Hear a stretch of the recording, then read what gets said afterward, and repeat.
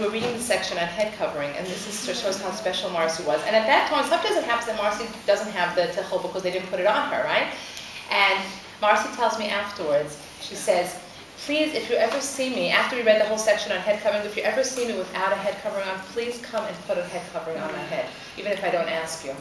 I was like, Marcie, that's so beautiful. That is just so beautiful. And halavai for all of us, that we can just read something and immediately apply it to ourselves. And in the middle of having a talk, conversation, reading a book, I just looked at Marcie, and just Thursday I said to her, you know, it's really good to remember that as hard as we try, it's Hashem who's really running the world.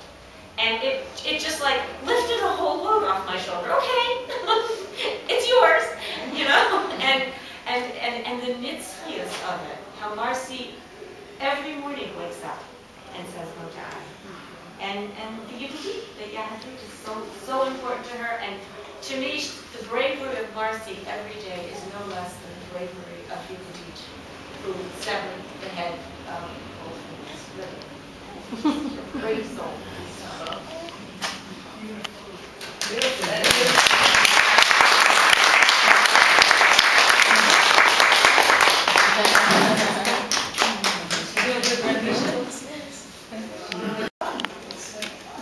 There's no drag.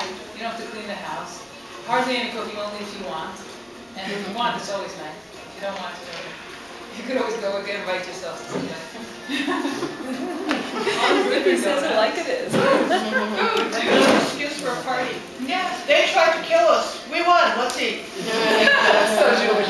So Marcie also has a special thing to say about Chanuka, and she wrote this speech. And Marcie's a very special friend of mine. And what I love most about Chanuka, it's my twins'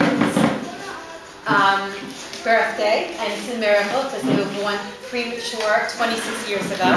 Wow. And they were like, my son David, he was like 980 grams. Wow. And my son Shao was a pound, he was a kilo and a half.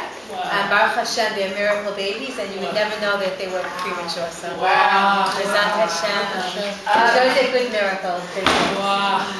The reason why I like Hanukkah, what I really like Hanukkah, is because every time I say the bracha over the candles for Shabbos, I chant it, and I chant the tune for the Hanukkah, for the Hanukkah. But I say Shabbat HaKadosh. So every single Shabbat, my husband, after I finish saying the bracha or chanting the bracha, he says to me, Shabbat Shalom and Happy Hanukkah. And my feeling is, every day, not even Shabbat, but every day could be Hanukkah because we have the freedom here to be who we are, to maybe make tikkun for some of the Hellenists years ago, centuries ago, whatever. And it's wonderful. So almost, well, every Shabbat, you just see Happy Hanukkah. The extra calories that come from Hanukkah. I don't know, it's just nice to be with people together, like here, like to get together with family and friends, and it's very special. I'm so grateful because I never had really had a chavrusa, and now I do with Marcie. Wow. Leah. That's so exciting. Really? He likes it? How's his Hebrew? They will get better and better from the children. They're Israelis. Shmon Esrei, when we put Al Nisim in, says that in the Sefer Shebachol Yom are miracles that Hashem makes all the time.